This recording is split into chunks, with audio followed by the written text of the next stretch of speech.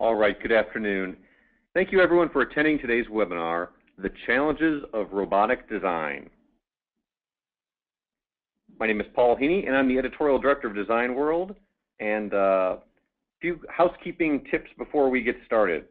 If you wish to tweet about this webinar anytime during or after, you can use the hashtag DWWebinar, all one word. We will have a Q&A session after the presentations. So you can go ahead and submit your questions as you think of them, and then we'll ask as many of them as we can after all of the presenters are finished. The questions can be asked using the GoToWeb dialog box on your screen. And then this webinar will be available afterwards on our website, designworldonline.com, as well as you will get an email link to the exact place to view this afterwards. Today's webinar is brought to you by Harmonic Drive, National Instruments, Maxon Motors, IGUS, and Design World Magazine. So thank you to all of our sponsors. Once again, my name is Paul Heaney. I'm the Editorial Director of Design World. A little background on me. I have a mechanical engineering degree from Georgia Tech, and I've been covering the engineering and manufacturing space for more than 15 years, and I'm pleased to be your moderator today. I'd like to take this opportunity to thank our three presenters for being here today, as well as to introduce them. In order, Nick Hunt has a degree in electronic engineering technology from the University of Cincinnati. He's been working in the robotics field since '81, and his current position at ABB is Manager, Automotive and Emerging Technology of the Robotic Products Group. Our second speaker today, Eric Neves, is currently Technology Director for Yaskawa Motoman Robotics. He's responsible for the Corporate Strategic Technology Roadmap, and he has a special focus on emerging applications. During Eric's 20-plus year tenure there, he's had a variety of leadership positions in the U.S. and abroad. And our final speaker today, Ryan Grippi, is CTO and co-founder of Clearpath Robotics. Ryan has been focused on unmanned systems since he began his engineering studies, and he believes that through the explosion of interest in these unmanned systems, the widespread commercial use of autonomous systems is not far away, and that robotics can be made as easy to use and reliable as any other tool. So with that, on to our first presenter. Without further ado, I'm going to hand the mic over to Nick.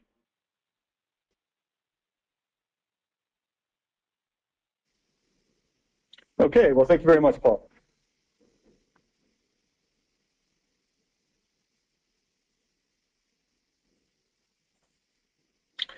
Safety and ease of use in robotics.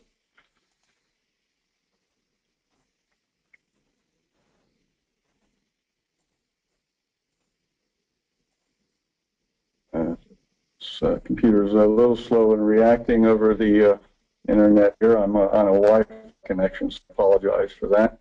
So what is a safe robot system? What do we view as when a robot system is truly safe?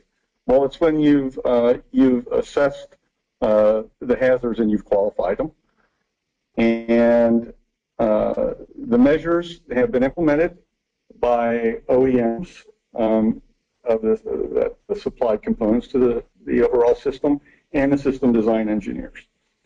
The procedures are well documented and easily made available for everyone that has to use and operate the system. And then you've trained the workers in the use of these safety features that you've designed into the system. So now, after all that's finished, the robot system is considered safe, and you should be ready to use it. And Isaac Asimov will be very proud of your design. If it comes up, the response time over the internet now is very, very slow. So there we have it. Moving forward.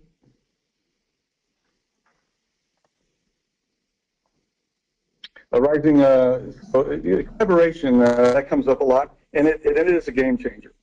And this is what I was afraid would happen. It's picking clicks, buffering them up, so I apologize for that. I have to wait, system catches up here a little bit.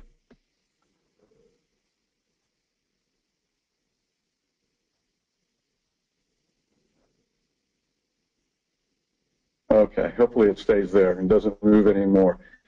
Collaboration, a game changer. It is a rising trend in the design of automation these days. The modernization of the robots paradigm is really something that is occurring all around us right now. So, and that entails the stop circuitry philosophy and the way we design stop circuitry in robots.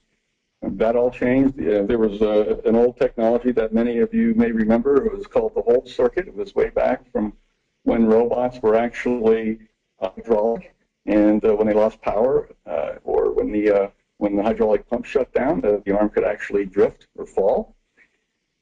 Dry contact e-stops are allowed now over safety bus. So now you don't have to necessarily have hard wires going to the safety chain. It can be done over a bus. That was a very large step.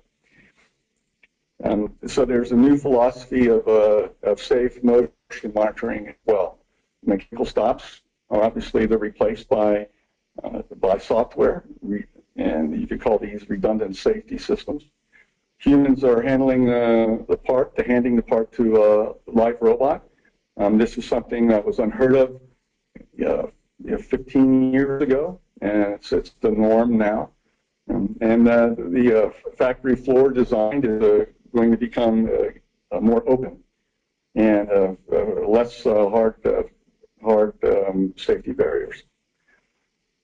So inherently safe robots really intensify collaboration with humans because we have to assume that there will be some robot-to-human contact. It's bound to occur, just like when you're working at close quarters with someone next to you on a line. You're going to occasionally bump into them, or you're going to bump into a robot that you're collaborating with. We have to assume that.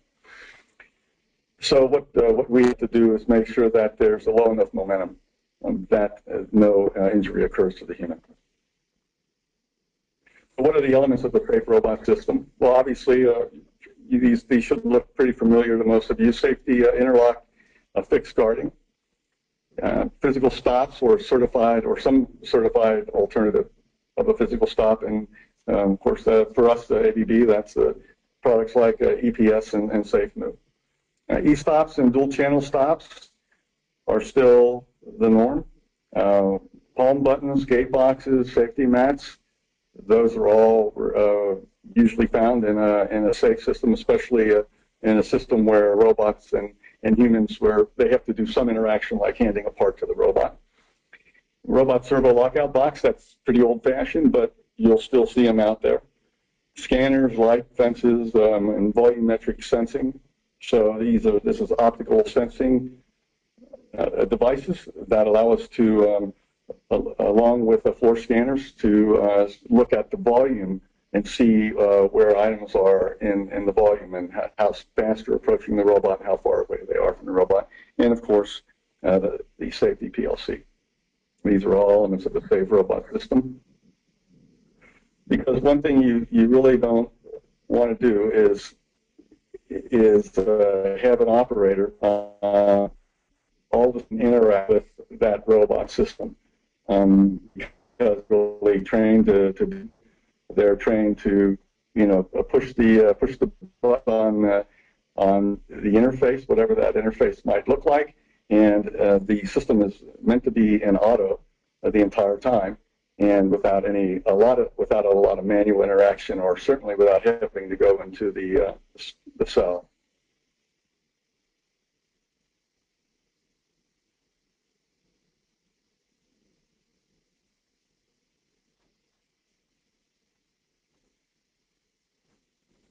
Having trouble with the advance of the slides again.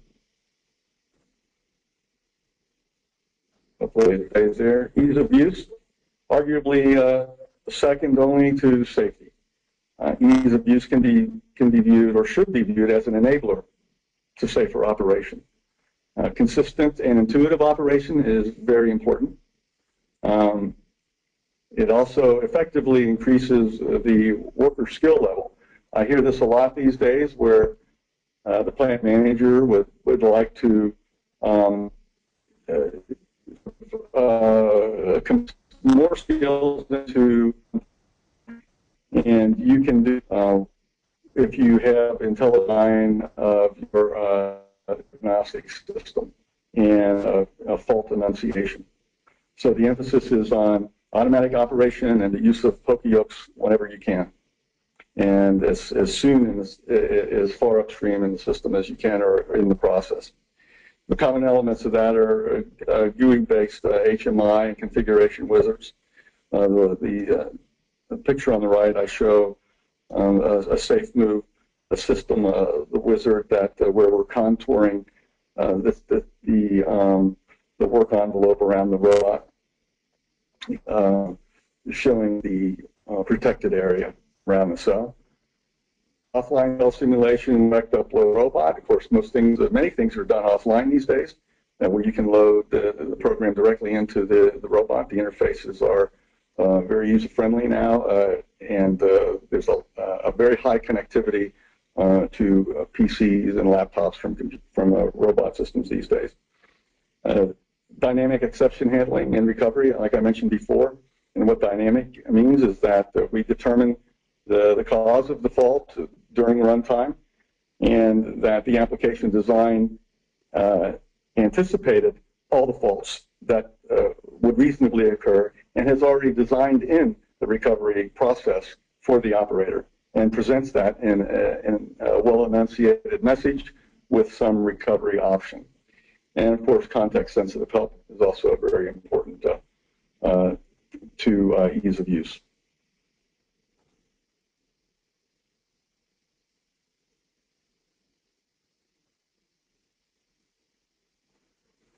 So what I call it is a philosophy of minimum exposure.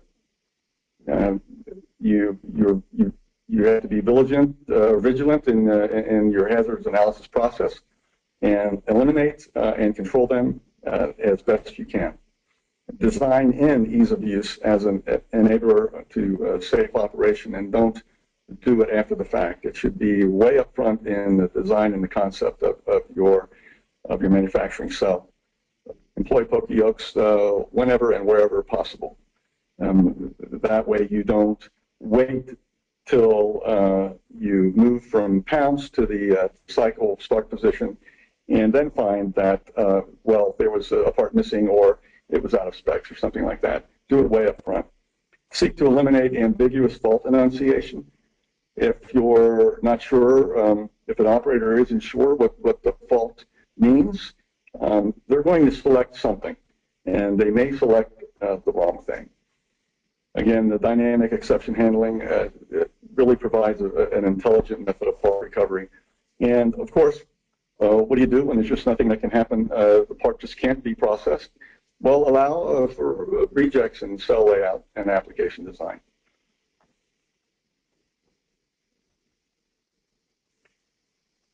And that ends my presentation.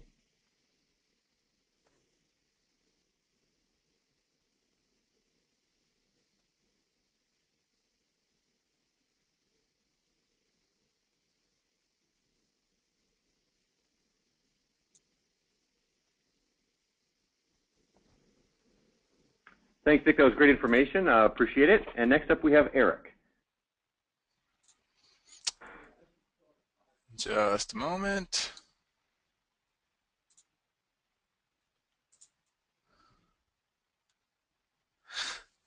Okay. So let me first turn that off. Looking at the robotics development trends, you know, where we're at today in 2013, when we think about robots, we're always thinking in terms of a fairly important volume of product, right? A large lot size. You know, automotive industry is where most robots are sold, and that's largely due because they have the volume and they also have very repeatable tasks. You program it once and run it for, you know, a couple of years before you really have to touch it again. And what that allows for then is for this programming to happen from a robot expert, someone with some training or expertise in robot functionality. Robots today, if they have a sensor, it's typically just a two-dimensional vision system. and the robot is largely locked away from the people. So as Nick was pointing out, those are things that we're wanting to see change moving forward. And then lastly, currently in 2013, robots are generally bolted to the floor and the work comes to them. But as we look forward, out to 2020 or beyond, we're looking at really trying to make from robots into production partners. And what does a production partner do? Well, it means that you'll be able to work on a smaller lot size, right? Labor is very flexible and fluid. We're able to move from one work to the next very readily. Robots aren't like that. So we need to be able to move towards a higher mix, lower volume paradigm.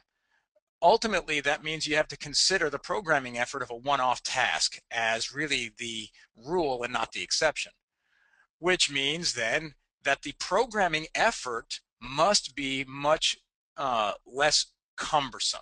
And that's something that Nick touched on earlier, is this ease of use is very significant. So automatically generated programs are going to be much more common, as will be more straightforward means of programming the robot motions. I like to say robots will be more successful when no one needs to remember which way is y negative.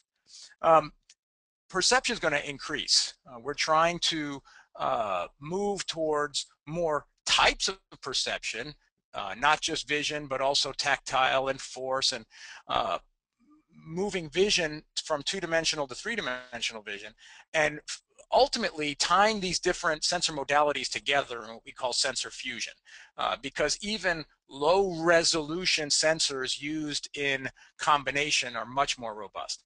And then, we know that a production partner will share space with its human partner. And robots will be freely deployable, meaning they will move to the work much like labor does today. So when you distill these requirements for the future, we focus on perception, mobility, and ease of use. And I'm going to not spend much time on mobility because Ryan's going to do a thorough job in explaining that and its design constraints for us. But I'm going to move forward. On the vision side, 2D vision is very mature technology, and it's widely applied. There are lots of robots in production today where you can design in a vision system that will look at X, Y, theta, and let you pick from a flat surface, etc. Where we're moving in 3D vision, that's not a mature technology. That's still on an upward innovation curve. So there's lots of different players in that market. There is no dominant provider of 3D vision. And ultimately what we're trying to solve is the mixed bin picking problem, right? Where you have a collection of dissimilar components in a box, and the robot is able to not only discriminate them, but pick them using some sort of flexible gripper and singulate them for processing. But perception goes beyond that, right? As we have found, the Kinect sensor has been a revolution really in robotic perception. First, it is low cost. Now, the robot industry is seems like it's a big thing, right? There were 20,000 or some odd robots sold last year. But in fact, that is a minute number compared to the number of consumer gadgets and glowing screens we buy on an annual basis. So the robot industry can't drive its own technology. We have to depend really on other industries to give us the advancements we need, and a lot of that comes out of consumer goods and consumer electronics. One of them is the Kinect sensor, right? So it generates for us very robust point clouds that we can use for 3D mapping of a workspace, and it does so at a low cost. On the right, we're using that same sensor now as a teaching tool, where we're using skeleton tracking as an input device for robot teaching. And you bring those together, And what we're trying to achieve is ease of use. Now, on your screen, you're seeing a robot that's depalletizing a pallet it's never seen before. This is using sensors built into the end effector. So you have the vacuum gripper, but it's also using 3D vision and a set of rules to determine what the orientation and such of the next box is. So from a vision perspective, this is important, but it's even more significant in that no one had to pick up the programming pendant and teach these trajectories or these patterns. They are automatically generated by the rules within the robot control. So this is where you're using perception and heuristics to affect ease of use.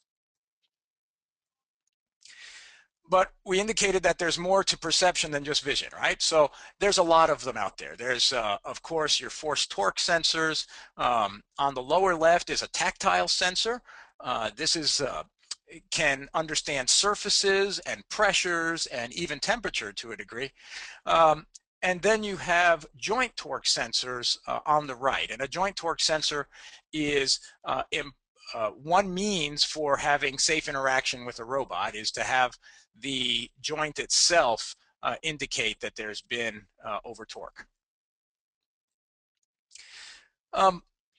Once you have this sort of flexibility, dexterity in manipulation, you can now use force control to do some really amazing things. So this is a rubber hose being put onto a mandrel for curing.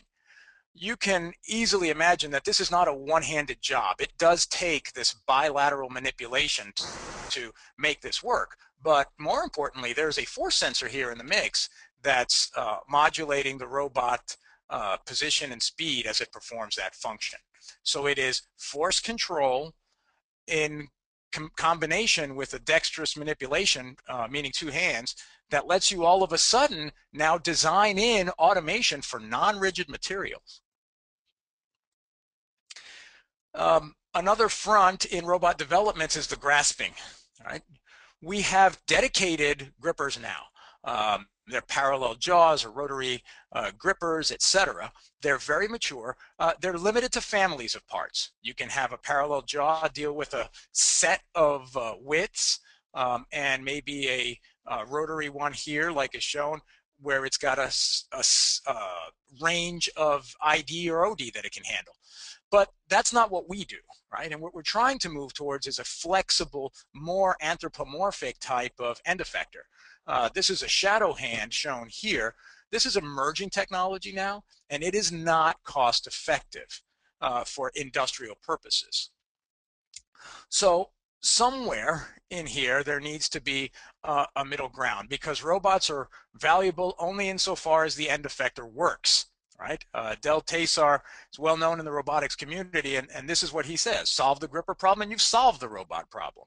And I've paraphrased that to President Clinton. So what you're looking at here is an underactuated grasper. This is a 3-finger gripper, but you can see from the way that it's constructed that it can tolerate lots of different geometries of components. So grasping is a growing area of innovation. It's not just these underactuated graspers. There's new grippers that use the jamming transition to be able to pick up lots of different components. Empire Robotics is in that space, even using electroadhesion or static to be able to pick components. But here's an example of an underactuated grasper with this dexterity being used for kitting. Kitting is an application where you are trying to increase the productivity of a line worker. And if half the time the line worker is going and getting components for the assembly, well, then there's really not very much value in that task. So if we can automate the kitting of the components for the assembler, then we have gained efficiency and throughput.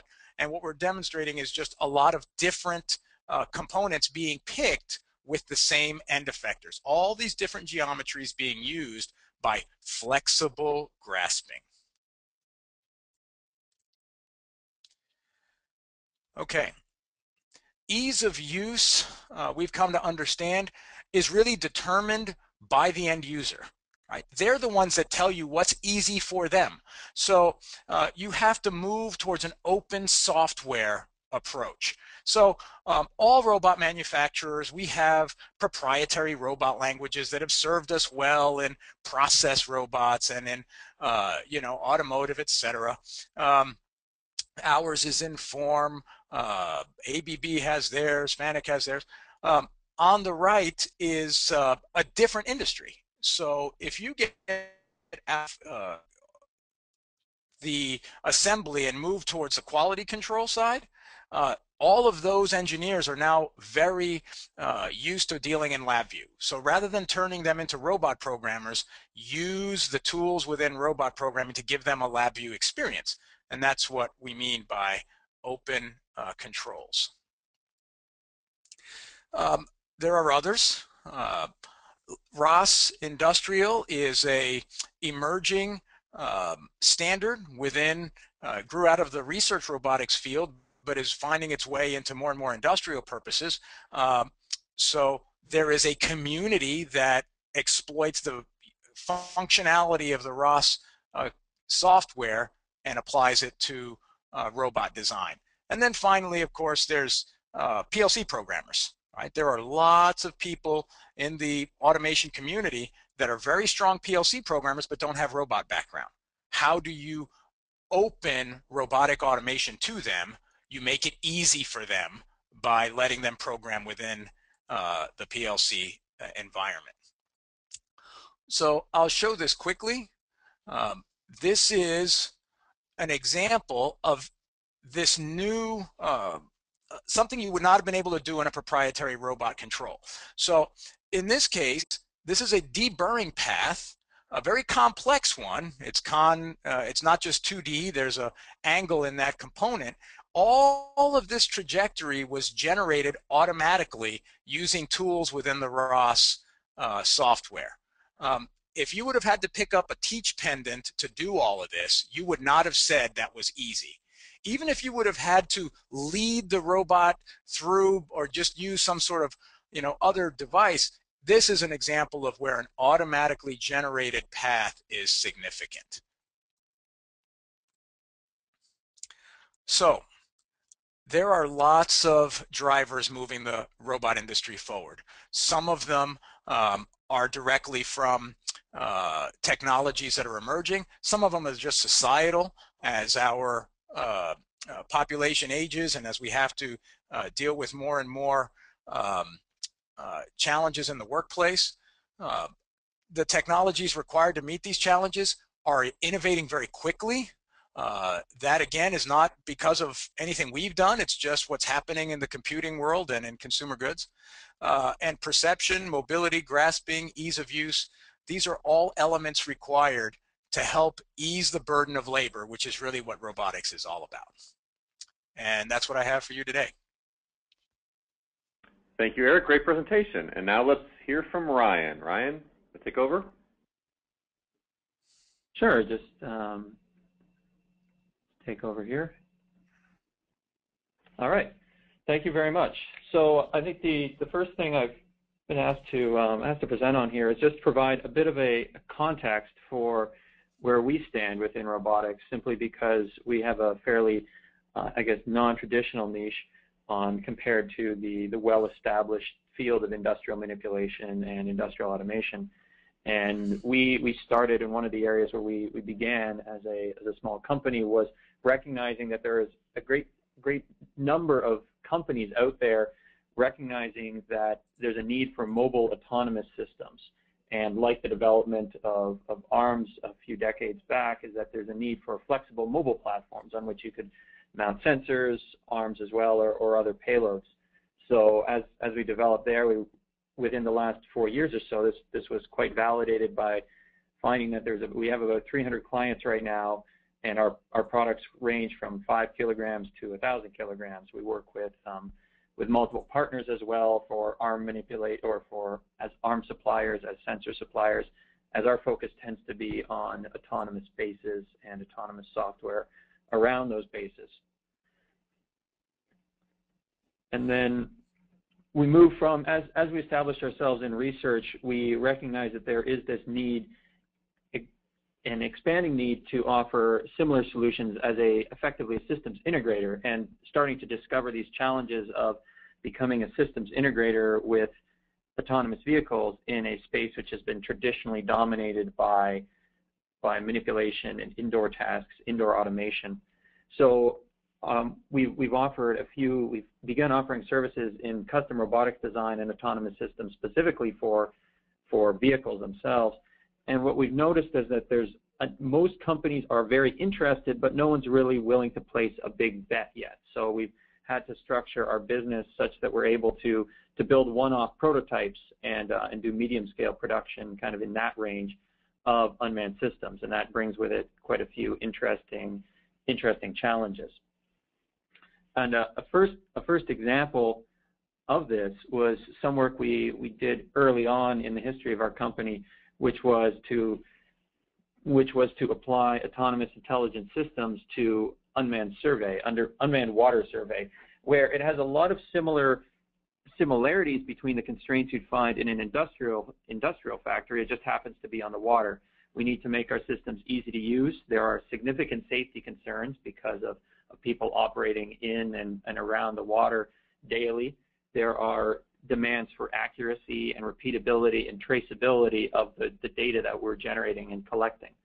And the example here you can see is on the left is our Kingfisher unmanned surface vessel equipped with a survey-grade sonar, and on the right is data output provided in a format which is well used by, it's usable by GIS systems, it's understood by civil engineers, environmental engineers, and people who are doing planning for infrastructure, monitoring infrastructure. So you can see there it's a stormwater pond we actually surveyed, and what we found is that the systems we're able to deploy now are within 2% of previous methods, and we don't need humans on the water anymore. We don't need boat access required, and it's really an example of how the traditional constraints are being placed on us, but we have to use new technology with completely different technological constraints to solve these problems. But we're seeing a great deal of acceptance and actually eagerness to adopt this technology, which is a really great sign from our perspective of where this technology is going to go in the next few years, as we're seeing that people are more and more willing to accept this. 5 years ago, the idea of taking a self-driving boat and using that instead of these traditional survey methods, which have been used for decades, it just wouldn't be accepted by people. And it's because of a lot of the work that's been done in industrial automation to make these tasks easy to use, as well as society starting to make robotics more acceptable, that we're seeing the acceptance of this technology. And then the design challenges, I think, are fairly similar to a number to challenges which everyone tends to run into.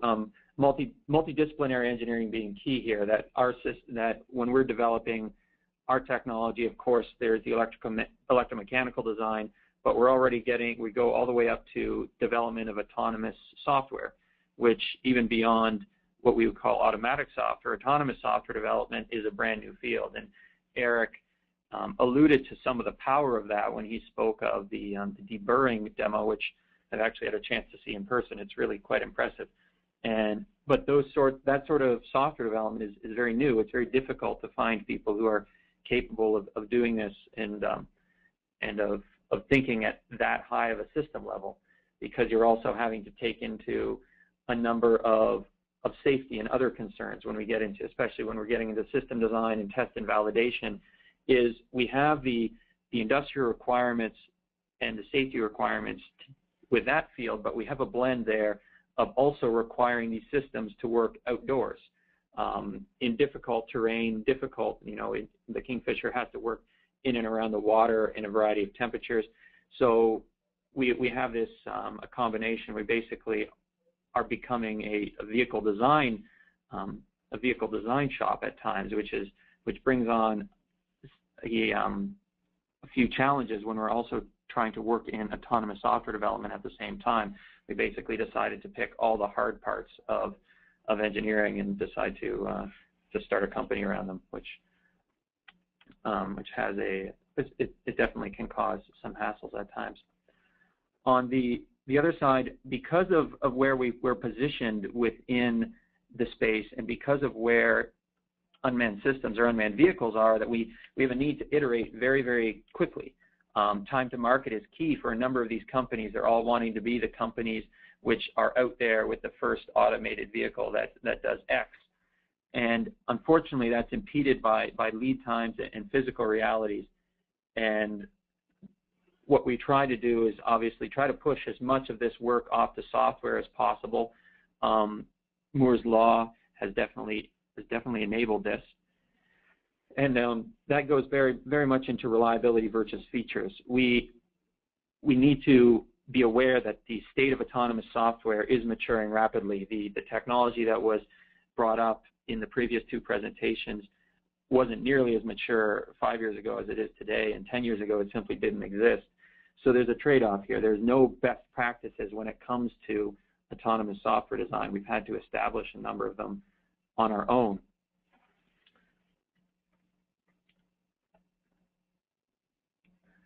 And then one of the best practices here, I think the number one thing that we focus on, and this is something which we're seeing more and more, I would say, more established companies starting to jump on board with this, is the extensive use of open source software. That in 5-10 years ago within our field, you could sell basically a simple development tool, simple SLAM, or simultaneous localization and mapping libraries for $10,000 a seat. That was possible, and that didn't even solve any business problems. That didn't bring any value to the client. But what we found is that there's a number of these technologies, like Ross Industrial, for example, has to do with manipulator arms, but the core middleware behind that, Ross itself, is something that we rely on heavily for field robotics. And what it means is that the technology development that goes on to support our debugging tools also works for the tools at Yaskawa, even though we're targeting completely different markets. Likewise, it means that work between companies and partnerships between companies goes very quickly. Technology transfer can happen very fast. And from a training perspective, getting developers trained means that it's very easy to find people who know how to debug our software because they've used that software in other fields, just perhaps not with the unique flavor we have around it. Risk analysis and test plans are fairly, I would say, obvious, but it is still something which we've called out here because it's what we've experienced is that there's a number of companies who are very, very experienced with traditional automation, but they may not be as familiar with the various risks that come out with dealing with vehicles and how you test vehicles. For instance, using a CMM to qualify the accuracy of localization doesn't exactly work that much when the vehicle itself needs to traverse an entire factory floor, for example, or when we're trying to say that it's accurate after a 20-kilometer-an-hour run, and we want to be accurate within a few centimeters at the end of that. Using a traditional CMM won't work. Motion capture systems are feasible but expensive, and then you're getting into also you have your own localization capabilities on board, but we're not. It's a question of how you properly test that so you can use it to characterize your systems.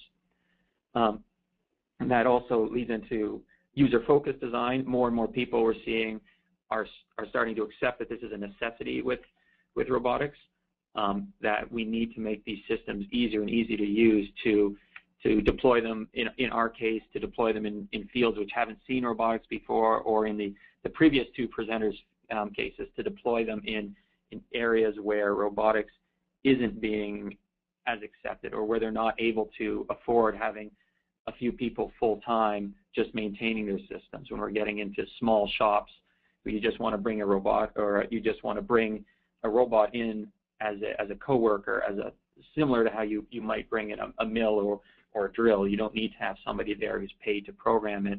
They can just use it. And I think that's important on both the industrial side and also in some of these newer markets that we're exploring. And then likewise, even from our side, with the prevalence of 3G and LTE, building the robots to test, to self-test, and diagnose themselves on a continuous basis is really something to take advantage of.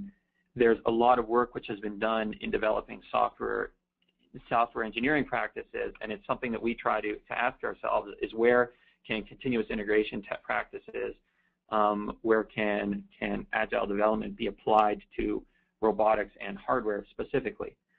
I mean, if we have to build these complex systems with a great deal of sensors and computation on board, we may as well take advantage of some of the features that come with this, and that is the ability to self-diagnose them. That is the ability to self-test your system, to communicate back to the office, to enable remote diagnosis. And then the other thing, which I think is very, very key for us, much less so on the industrial side, is to get simple robots accepted first. That in our fields, the most complicated tools some of our users will use is a GPS system, for example. So we try to build complexity, but we don't try to deploy complexity into the market. We need people to accept that our tools work. The other idea here is that because these are areas where nobody really fully understands, we need to understand our users better. So we need to, because in some cases we're the first people to even try deploying an automated system into these settings, the users themselves don't always know what they want, or they don't always know the capabilities of the vehicle. And a great example of this is our unmanned survey craft, where it seems obvious that they want an unmanned or completely autonomous GPS-guided vehicle at the beginning. That seems like an obvious case, but that's not actually what we found to be the easiest way to bring it in, is that people want to have a remote control vehicle that they can work with right at the beginning, that's what they're comfortable with. And then we can always deploy autonomy later once they're comfortable with the idea of a robot or the robot collecting their data for them. And then I think it was also something from my perspective being asked, where is autonomy going? What are these autonomous systems here? And from the industrial perspective, we've seen a number of people are no doubt familiar with the Rethink Robotics Baxter, which is meant to address these immediately, and they're already shipping these systems, address these low volume or very flexible, or requirement for very flexible co-robots. And I think in the next 2 years, we're going to see more and more of these robots working side by side with humans, and we're seeing already the trend towards developers of developing tools as opposed to general solutions. That we're not trying to build robots when it comes to vehicles, aero vehicles, surface vessels. We're not trying to build robots that can do everything. We're trying to look at robots which are just smarter tools. One way to look at our tool is it's just smarter sonar. It happens to float and know where it is at all times and get where it wants to go, but that's where it is. You see on the left is our system, and on the right, those two gentlemen in the boat, that's what's being replaced. You can see their method is much less safe than ours. And then the other example here, the Arion Labs camera. This is a UAV used for security, used for surveillance, used for surveying, and we look at that as it's a flying camera. It's not a robot. It's just a really smart camera that happens to fly. And what we're seeing here is that generally the market is accepting the technology. There's upfront hardware investment still, but the market is still accepting the technology here. But I think in the next 5 years coming up, and in some of these are all examples, but we'll see them go further and further out, is that I think more systems will just by default be ready for autonomy, so that when we're looking to add new features, we are only talking about software development. We're only talking about understanding users. We don't actually have to make any hardware changes anymore. That makes it very easy to really focus on the cost and benefit of the autonomous software itself, as opposed to the cost and benefit, for example, of deploying a new robot. If we have a new robot, or if we have a robot that's completely ready for working side by side with humans, we don't need to convince anybody to to spend that capital investment anymore. We only need to ask them what they would pay for a new software capability, and that I think makes life much easier for those people who are very sensitive to buying new tools and the costs associated with them. And the examples here, the John Deere 6R series is almost completely, I think, completely autonomy ready. Everything's drive-by-wire on board, and there's a number of other vehicles like that. I mean, cars are going that way as well. Looking at the examples of phones, we've had cell phones, which you can consider modern cell phones to be robots now, and they've deployed a few in space, just as an example of this. And then on the right side is a thermostat, just a smart adaptive thermostat, which is now, if you're seeing the news coming out of this company, they are expanding it further and further until basically your house is now being enabled so that you can develop software for your house.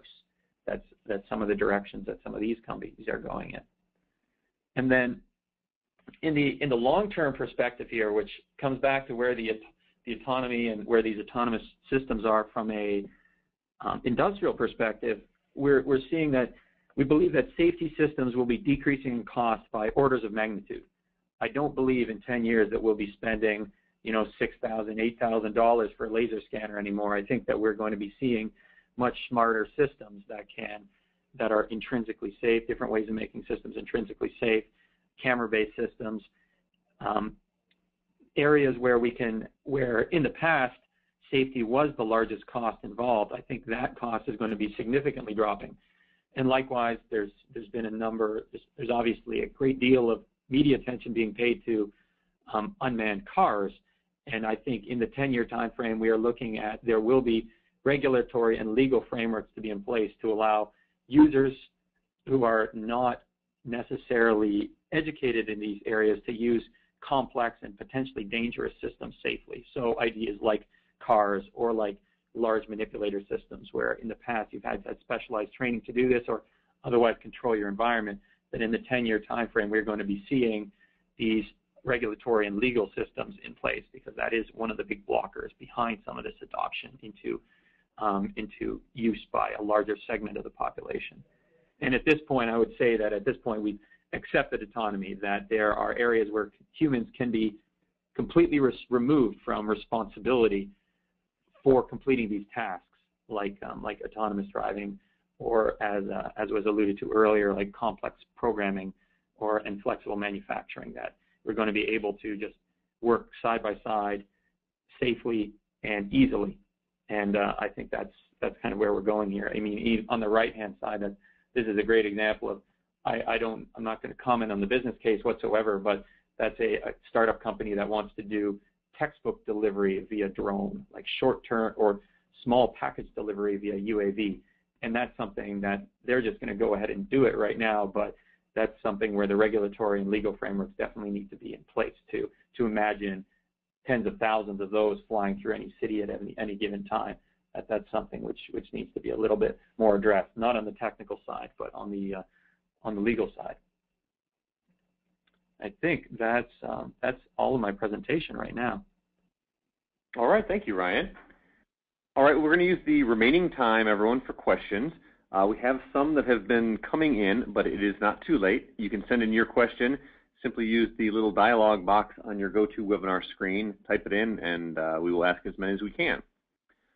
All right, gentlemen, the first question. In your opinion, what is the limiting factor in human-robot collaboration feasibility?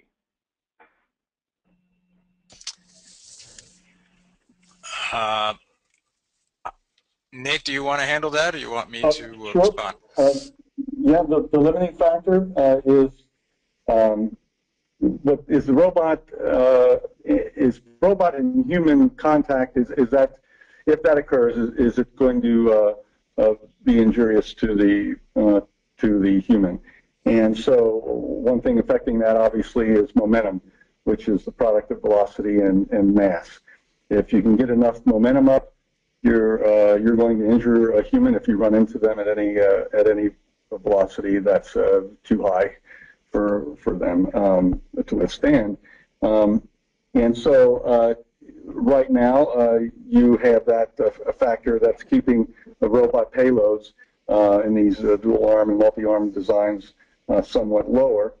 So unless you employ some other sensing device external perhaps to the robot, or maybe even on the robot, that enables them to predict that contact is going to happen, then that's an acceptable method as well. So the payload is very important in robotics, and higher payloads and velocities equal momentum, and that equals injury. So to me, those are the limiting factors. I'd like to add to that. Mm-hmm. So let's take this from a different approach. I agree with what Nick is saying, that if you have mass and you have velocity, you're going to have pain, right? But I think the limiting factor is really from the user's perspective, and that is, what is your, how risk averse are you as an organization? Okay. Right now, the robot safety standards are sort of in flux with this whole idea of collaboration. And as such, if your organization is,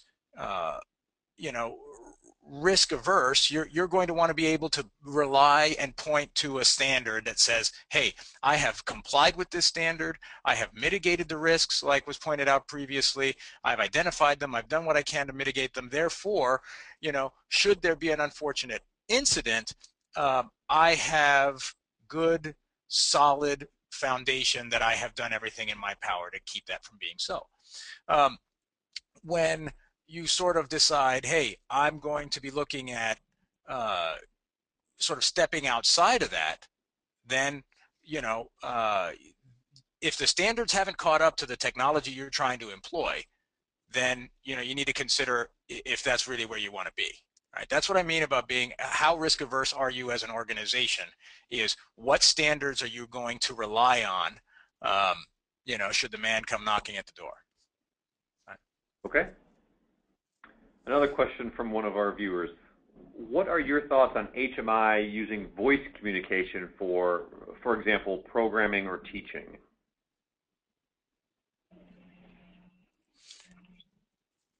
Yeah, so that's an ease of use issue.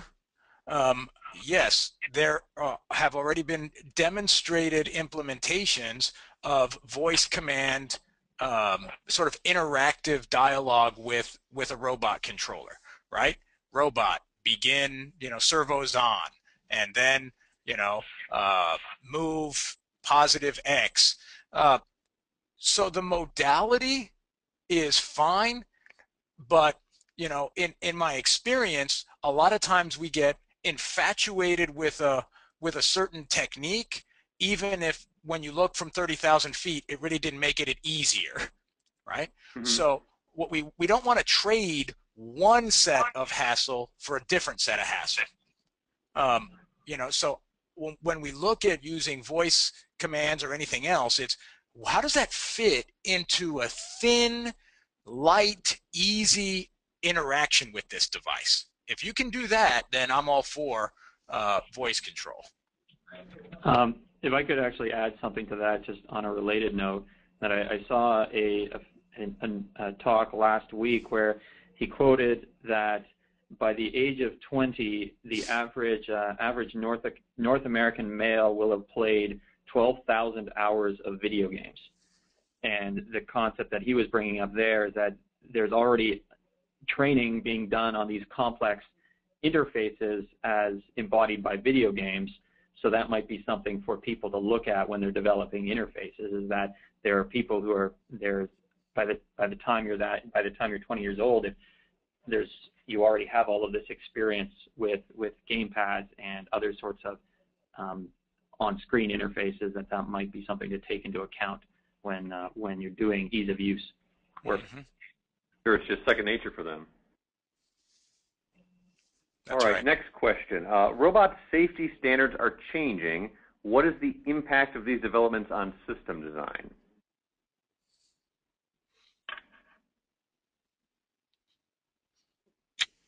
Well, I think, as I alluded to, as the safety standards change, the effect on cell design is a very positive impact, because some of the safety standards would just handcuff an engineer.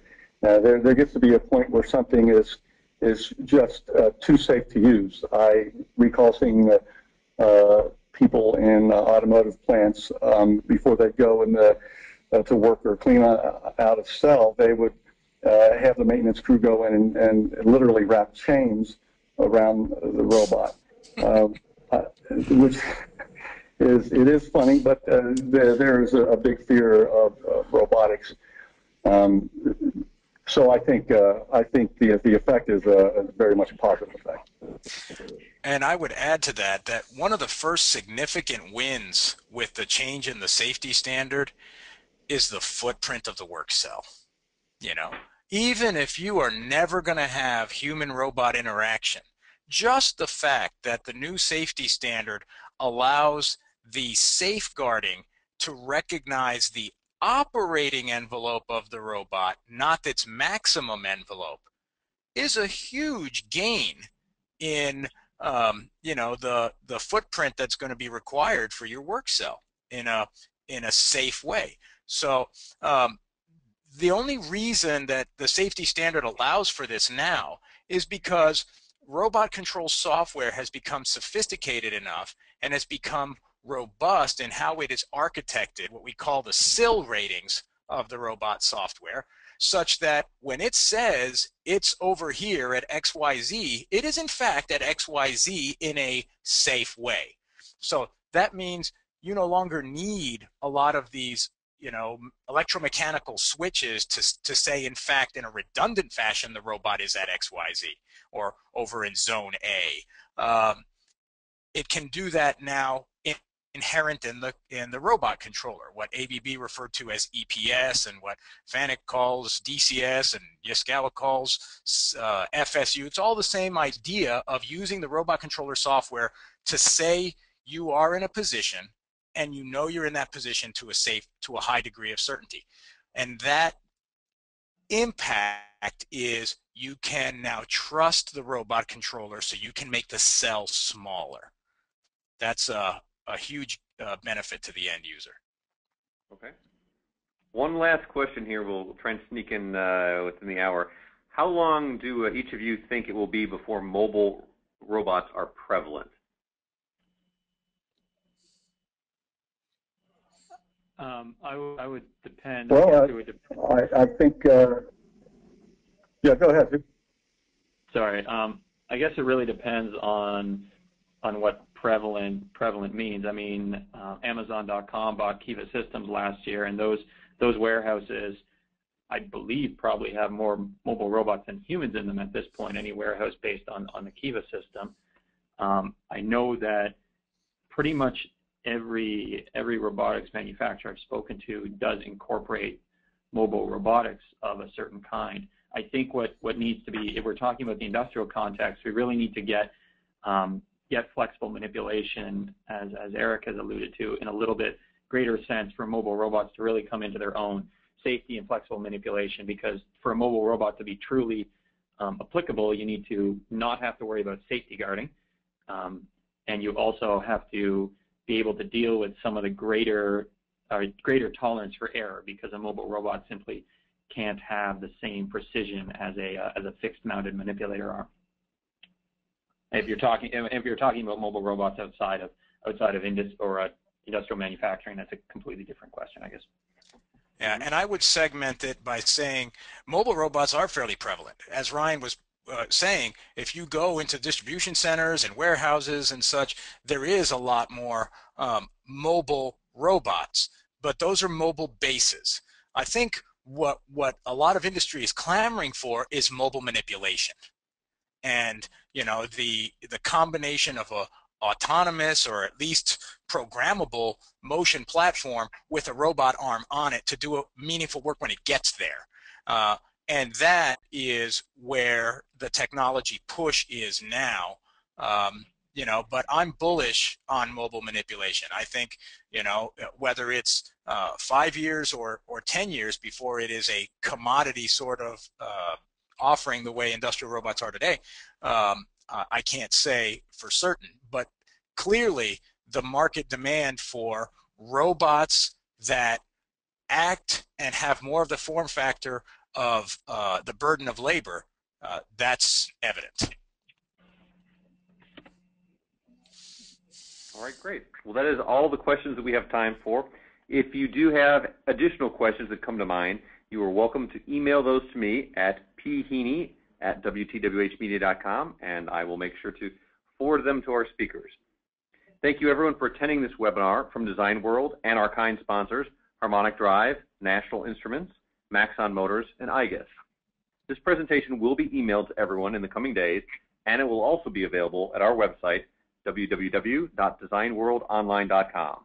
And thanks once again to Nick, Eric, and Ryan for all of their insights. Have a great rest of your day, everyone. Goodbye. Bye.